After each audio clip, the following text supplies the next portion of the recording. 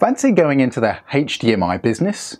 They are more in demand than ever before, especially with more high-definition devices and gadgets being thrown at the market year after year. But did you realise to make a HDMI cable, it actually requires a licensing fee?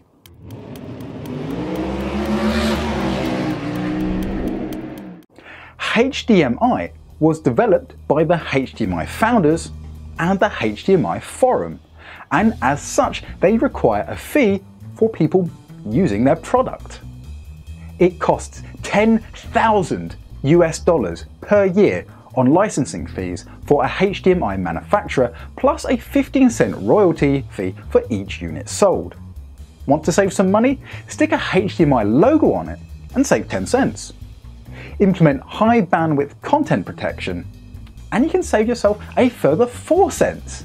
That's if you are a big company, however. Fancy making a HDMI developing startup?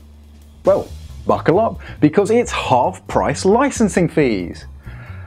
But the royalties are $1 per unit.